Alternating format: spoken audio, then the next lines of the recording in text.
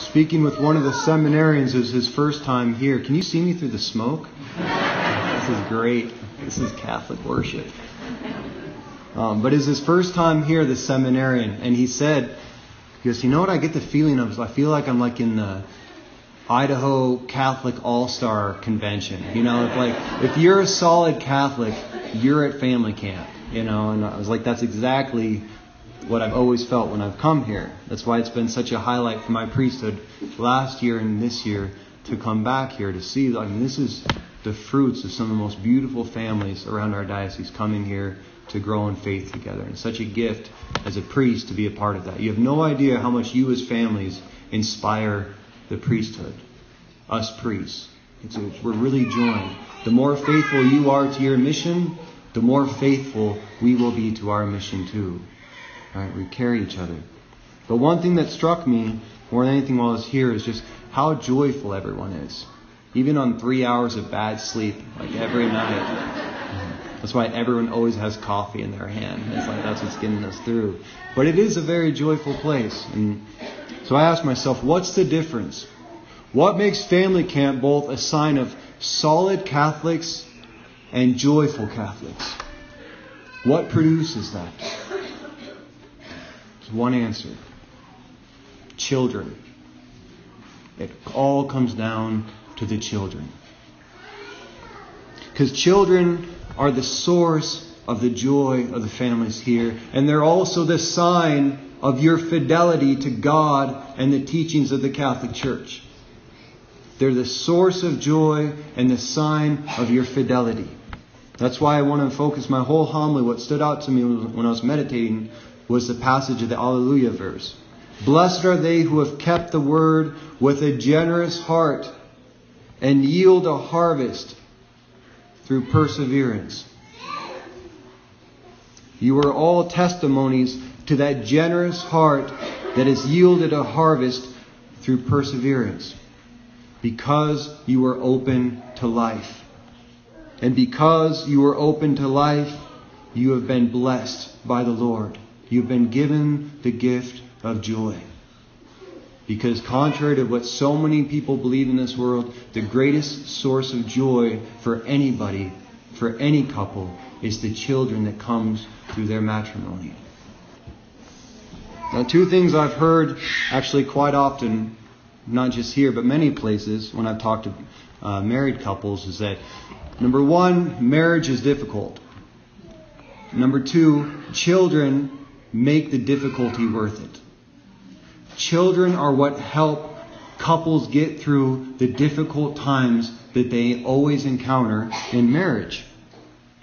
You know, one person said to me a while ago, they said, it's so hard for me to understand how my marriage, which is the source of so much anxiety at times, is also, from that comes the source of my deepest joy in life, of my children.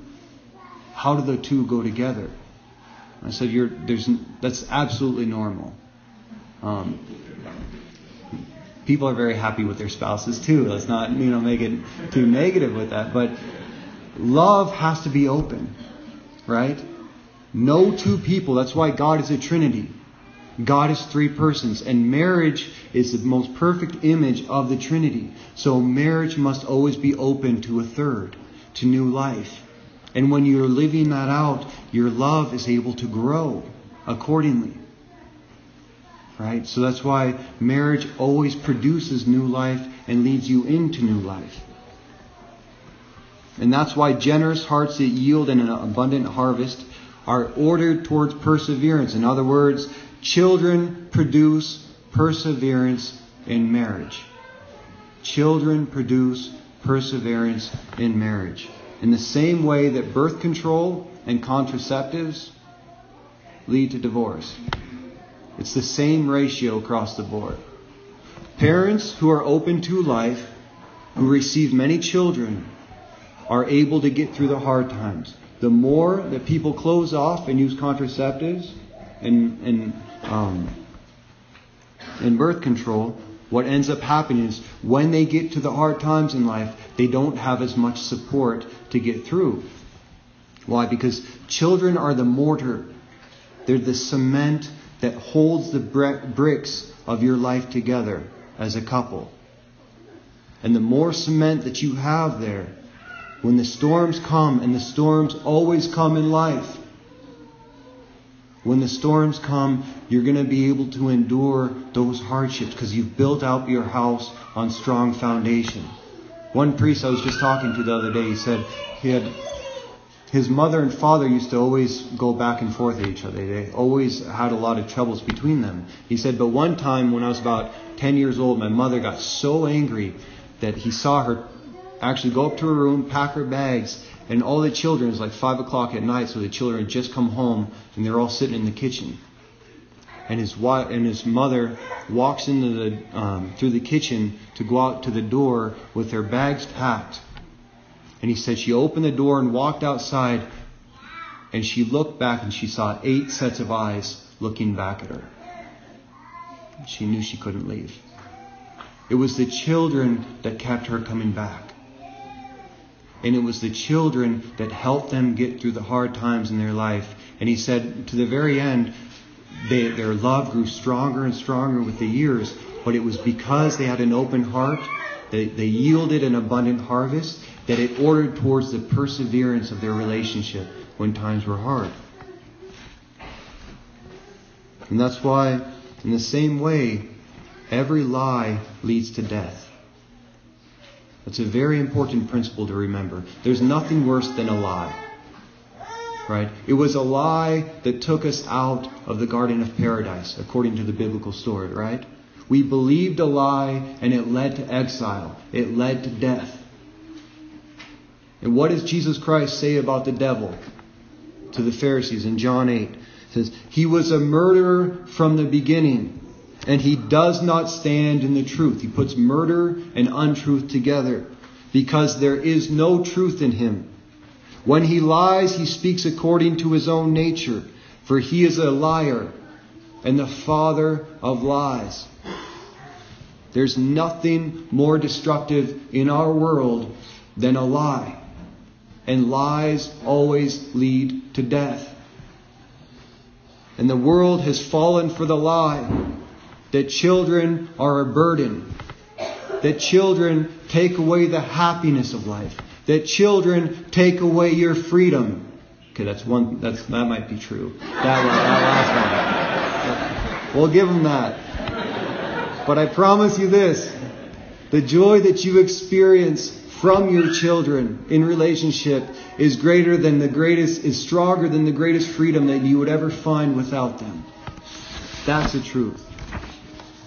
But our country has fallen for the lie, and therefore we have suffered death. Because lies and death always go together. We've suffered the death of countless matrimonies. Because their mortar was gone. They didn't have the children to support them through the storms. The death of countless aborted children who are aborted principally because of contraceptives. The death of countless vocations to the priesthood and religious life. Because this is the truth, that when we are no longer generous with God, with an abundant harvest of natural life, He cannot be generous with us with an abundant harvest of supernatural life. We cut off the very means by which He gives us life. When we open ourselves up to God to be fruitful and multiply, He blesses our offspring with vocations. That is an undisputed truth. Vocations to the priesthood and religious life come from large families, principally. Every mother, every father is a helicopter parent by nature. You can't break out of that. The only thing that can help you is having too many kids, so you can't be that for all of them. Alright? And so when we have too small of families, we protect it naturally. Right? That's why the more the children you have, the more free you are to give them over to God. Pretty soon you just start sending them to convents to be raised there, hoping they won't come back. But that's why I look out at you. And that's why every one of us priests and seminaries, we've been so uplifted being around you. Because you are the future of our diocese. You belong to our diocese. We're getting the Cunninghams. They're going to belong to our diocese. All right? Little by little. We just got to get their son with us too. No, but because you're open, because you've been generous, because you've made the sacrifices, God will bless you. And He will bless our diocese through your sacrifice. That's the secret. Because when you're faithful to your vocation, we all benefit from what you do. That's why I told you in the first homily, the answer to the problem of evil in the world is what? The integrity of the individual. It's not about everyone else. It's about what I do. What I do in my own family, in my own life. When I'm faithful to God, I affect everything. And the answer to the problem of our diocese is the integrity of every individual family living in the truth of our faith that we have received. So don't be ashamed of who you are. Because that's what the world wants to do. It wants to shame us for what we believe, for what we live. You got to let your light shine. Shine in the darkness. Let your joy be a testimony to everybody who looks at you. To see what your children have given you. Let your children be a light in the darkness. The time for apologizing for what we believe and live as Catholics is over. That time is gone. It's time to be proud of what we represent. What we've been given from Jesus Christ, who is the truth incarnate. And the more we live that, the more we're faithful to that. And bear it in our flesh and in our families and in our life. We inspire every single person who looks upon us. Because it's the truth. And we're all made for the truth. And the truth is what redeems the world from hell. You got to believe that. Lies lead to hell. They lead to chaos and destruction. And what redeems the world from hell is living in the truth. As an individual, that's integrity. To know who you are. And to live according to that. And Jesus Christ is the one who tells us who we are. And when we live according to that in our families, as individuals, we're integrated beings. And we shine in the darkness.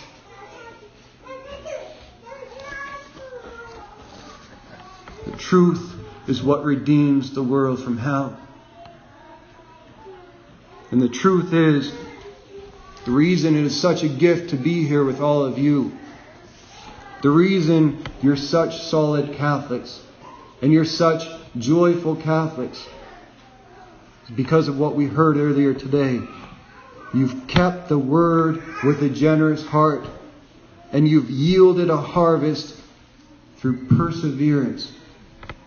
And that truth lived out, proclaimed unapologetically, proudly, is what redeems our diocese from hell. One family at a time. And that's the truth.